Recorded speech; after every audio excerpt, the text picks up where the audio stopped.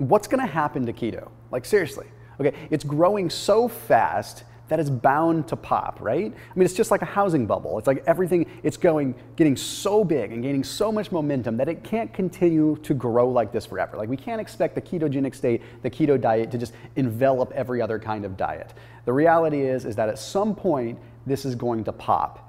And that's hard for a lot of people to understand. That's hard for a lot of companies to comprehend, where everyone's jumping on the keto bandwagon, creating keto products and keto foods and keto this and keto that. I'm not saying that that's wrong, but there definitely needs to be an awareness of the fact that we are living in a keto bubble right now. Everywhere you turn, you see keto. You go through the checkout line at Whole Foods, you see keto magazines. You see this stuff out there. Now, on one hand, that's really good, but on another hand, that's terrible. Now, I was recently at Natural Products Expo West, which for those of you that are familiar with the industry know that this is like where everyone showcases their new food products or their new supplements, everything like that. It's a huge event down in Anaheim. The amount of keto products that were there, it was just mind-blowing. It really dawned on me at that point in time that we are in a keto bubble. And as someone that is known as the keto guy, this is something that I definitely feel like I need to talk about, because I am not just a keto guy. If you watch my videos, you know that I'm all about targeted ketogenic diets. I'm talking about fat adaptation, fasting, carb cycling at specific times. Keto is just the way that I lost a bunch of weight, so I earned a lot of credibility there. The reality is, let's talk about what's gonna happen with this keto bubble. You are tuned into the internet's leading performance, nutrition, and fat loss channel. New videos every single Tuesday, Friday, and Sunday at 7 a.m. Pacific time, and a bunch of videos throughout the week as well. So hit that little subscribe button, but then hit that little bell icon. So what that's gonna do is it's gonna allow you to turn on notifications. You'll know whenever I go live or post a new video. Also, make sure you check out Thrive Market down in the description so you can get all your groceries literally delivered right to your doorstep without ever having to set foot in a grocery store. And I've been able to create my own fasting box, my own keto box, and you name it. So go ahead and check them out down in the description below to get your hands on some groceries cheaper than the grocery store. Now, let's get into some little bit of food and economic talk. So a lot of the trends are showing that keto is gonna grow by about 5% year over year. Now, that's if you look at basic trends. I don't think that's really looking at the actual mindset. Okay, the reality is keto's aggressive, right? Even the name keto is aggressive. It sort of has this feel to it where it's only for zealots or it's for the keto police, right? Like we always think that just like keto, it's aggressive. Even those that are doing keto, it doesn't have a friendly name. So I don't ever think that we're going to be able to get a vast majority of the population to do keto. And that's exactly where we are wrong. So how do we prevent the keto bubble from bursting and just ruining everything that we've worked for in terms of research, in terms of science, in terms of content, in terms of products? Like, how do we control this? Okay, the fact is we need to start looking at keto as a state shift and a mind shift, right?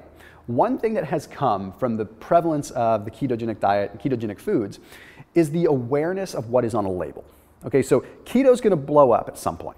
It's going to reach a point where it has a line of diminishing return and it's gonna settle back into low carb, it's gonna settle back into something where people are just maybe aware of their carbs. But that's just the thing. You see, the keto bubble is actually going to be something that helps us as a society. Take a look at this. Okay, we were in a little bit of a low fat bubble for a while, right? And what did that low fat, higher carb or moderate carb bubble do for us? Well, it brought awareness to things that we weren't aware of before. Now, I will go out and say that the cholesterol myth was definitely something that we shouldn't be taking to heart, but it did make us aware of our lipid profiles. It did make us aware of atherosclerosis to a different degree. It did make us so we can't be getting upset with fads. We can't be getting upset with bubbles. We have to learn from them. So what's going to happen in 2, 3, 4, 5 years when the keto bubble starts to pop and people aren't talking about keto anymore? What's going to happen? The reality is we already are making the impact. You see, I'm not saying that everyone needs to go keto, not by any stretch of imagination. And if you're not a subscriber of my channel, then you should know that I'm not a keto zealot. That's not the way it works. But the reality is that we have changed the way that we look at a label now. Every person that I talk to that has heard of the keto diet, at least now consciously looks at a label and looks at the carb content. They look at the fiber content. They look at the fat content. So we have stopped the demonization of fats. We haven't quite created a demonization of carbs, and I hope that we don't. And that's what some of the companies that are doing it wrong are doing. And that's not the way at all. We shouldn't demonize carbs. But by actually taking the fats out of that demonized light, we can realize that, wow, we can make a big difference in how we live and actually improve longevity. So the whole world is going to change in a positive way, and that's all we could ever ask for. So we have to ride the coattails of sort of this overall fad, right? Just like we had to ride the coattails of the low-fat fad in order to learn about lipids and to learn about HDL and LDL and VLDL. Sure, a lot of that stuff's getting debunked, but a lot of the stuff still stands. Okay, a lot of the fat science still stands, but now we're just evolving that science where it's not necessarily the fats that are bad, it's the fats in conjunction with inflammation and yada yada. So it's a natural evolution. So when you look at economics in general, when you have a bubble that bursts, it does come back. We have inflation, we have other things that are contributing factors. The reality is when we look at the keto market, what's going wrong right now is everybody is jumping on it, right? And what's happening when everybody's jumping on it is it's desensitizing people to it.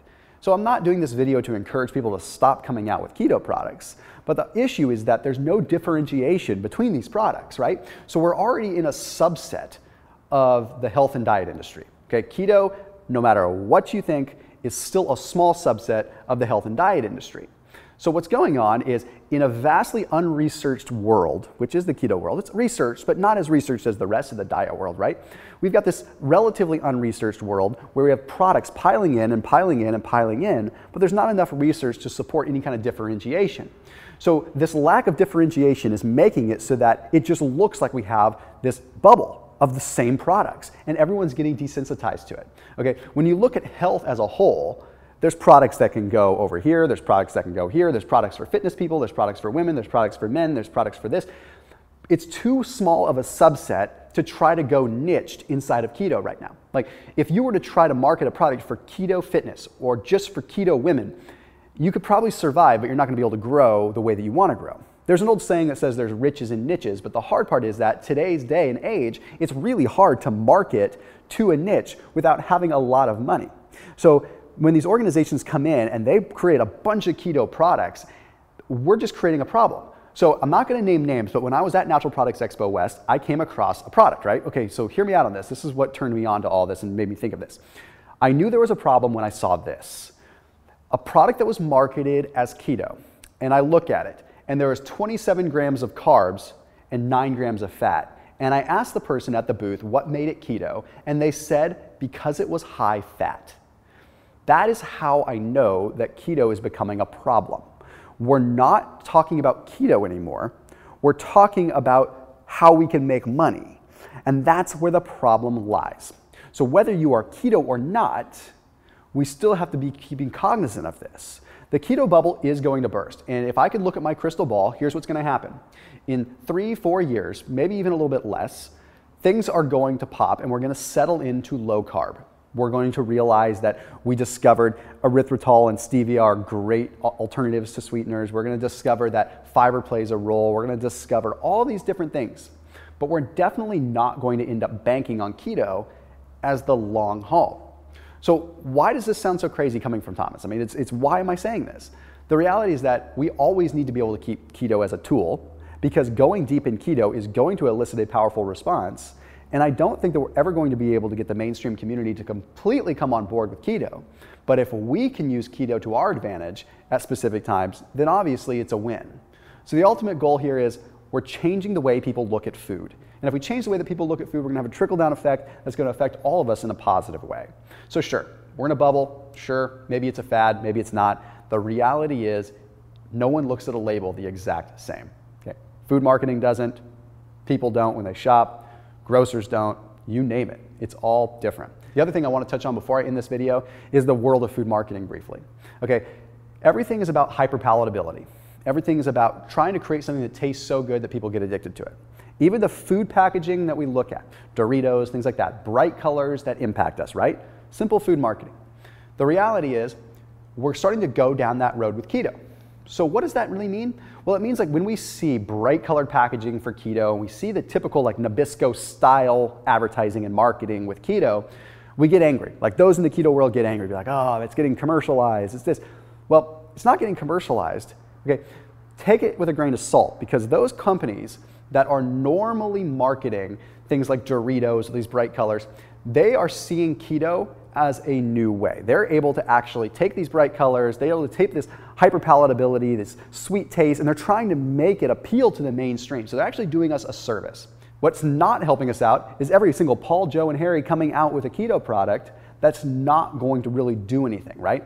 We need the bigger names to actually come in and promote keto. And I know that sounds crazy because that's like, why would we ever want big corporations to promote keto? But if they do, it's going to generalize it and it's going to flatten that bubble out. Because these bubbles are being created by smaller industry and by smaller companies coming in and artificially inflating this with Facebook traffic and YouTube traffic and you name it. And they might be able to scrape a few dollars and do some smash and grab, but they're not going to be able to actually make an impact on society. We actually need the corporations to lean on this. So anyway, that's a topic for another day. But the reality is keto as a fad or as a bubble is not here to stay. We can't expect it to pop or at least decline at some point. So is it the best market to get in? Maybe for some short term, but the reality is we have to look at the big picture and what we're trying to achieve.